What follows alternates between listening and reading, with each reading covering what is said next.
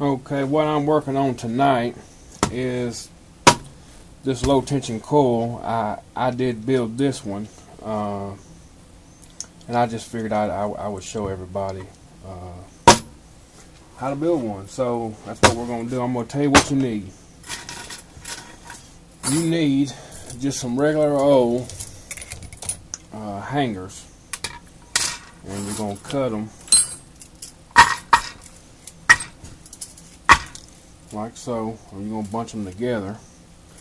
And hangers work real well because of that coating that's on there, and it's just the right material. I'm gonna tell you, it is the right material. So you gotta get them. Probably, I'd guess it took let's say 10 to 12 hangers to get them. I mean, I straightened out that there. So, and you just I cut that right there on off there. And then I'll just straighten it on out. I mean, guys, if you ain't working with your hands, I mean, hey, you're just feeling it there. You don't need no pliers on it. There ain't no sense in it.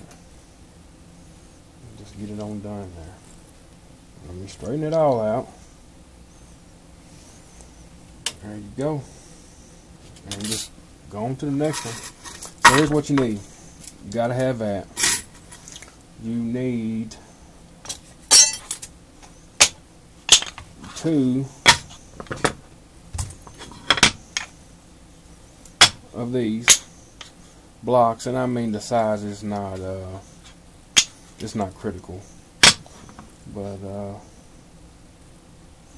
and a base. Gotta have that base. And remember, this is what we're building. And then what else you're going to need is, I used the fly trap here,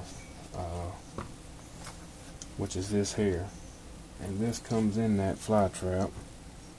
I just pulled it out. I will still use that. It's still good. It's not ruined.